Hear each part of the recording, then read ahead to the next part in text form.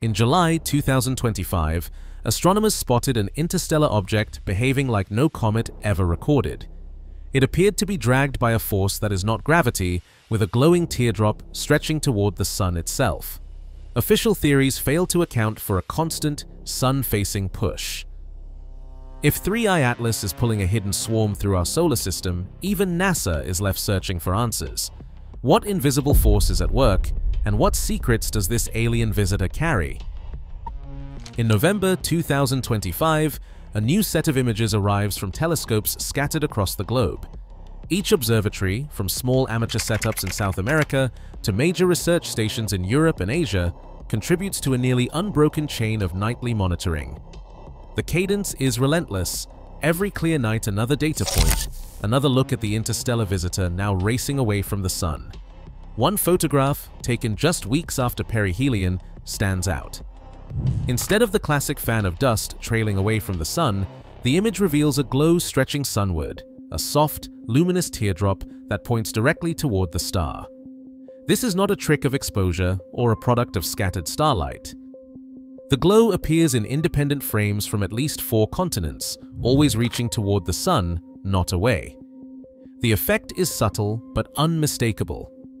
In some images, the main body of 3I Atlas sits at the edge of a diffuse, elongated haze. The brightness gently tapers off toward the sun, forming a structure that defies expectations for a comet.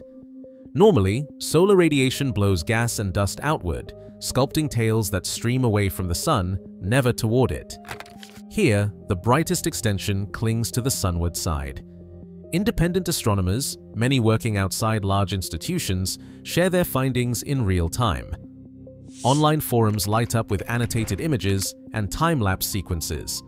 Some observers use specialized filters to isolate the sunward glow, confirming it is not an artifact of the Earth atmosphere or instrumental quirks.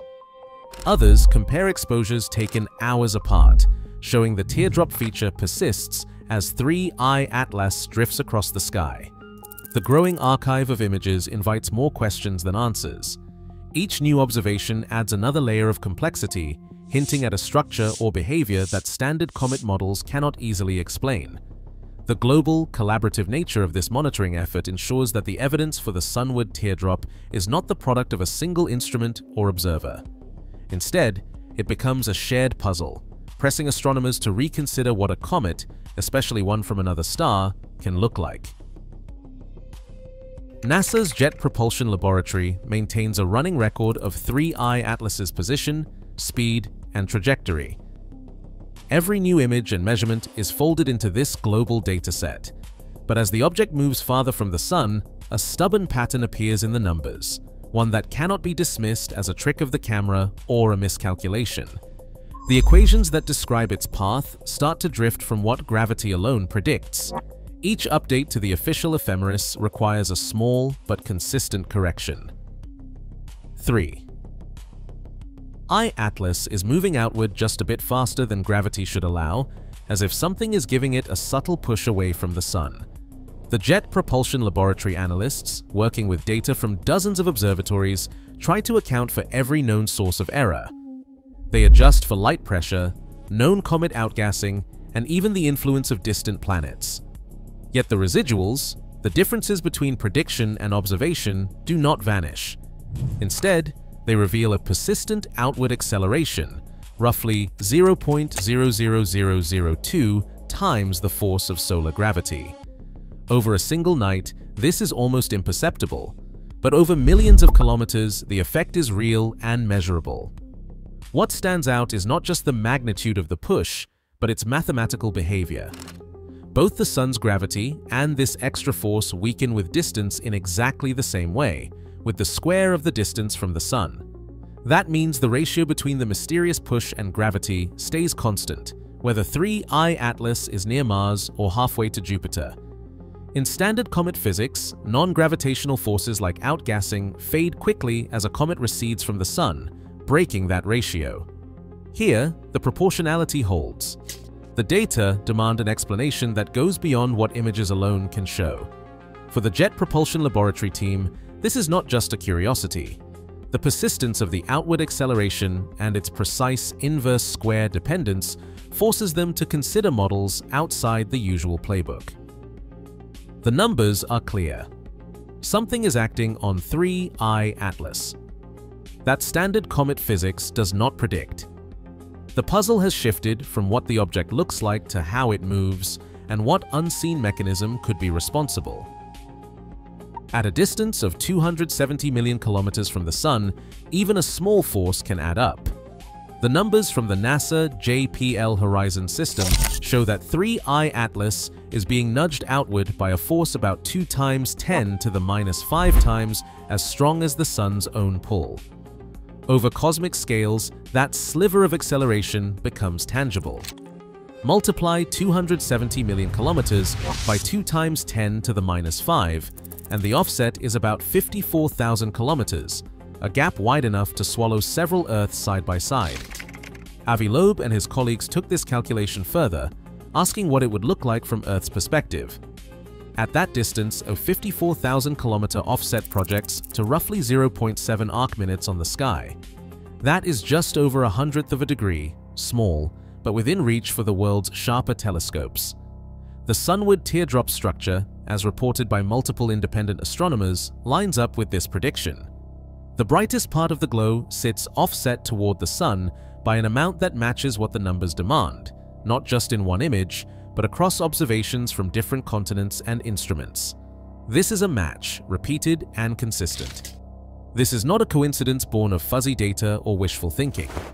The geometry is precise.